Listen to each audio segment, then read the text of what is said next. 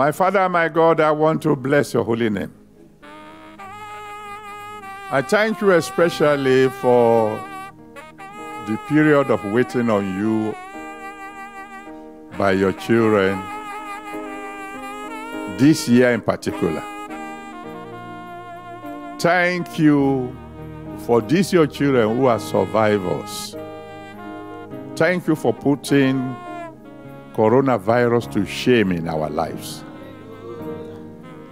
Please, Lord, accept our thanks in Jesus' name.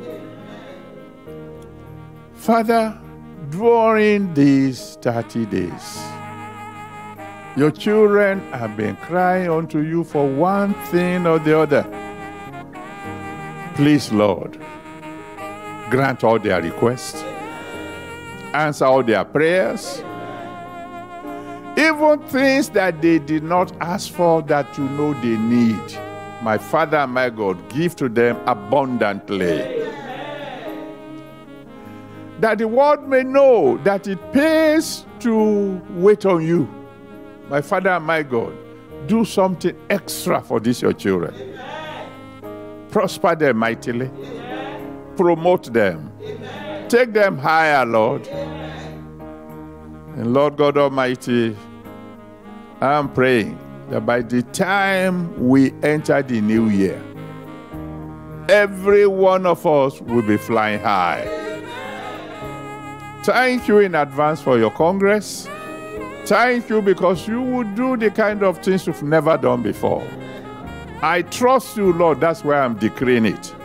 That every one of us who will participate in the Congress, including especially those who will come on the Friday of the Holy Week of the Congress, my Lord and my Savior, the kind of miracles we have never seen before, perform in all our lives. Oh Lord, show yourself mighty. And give us wings to fly.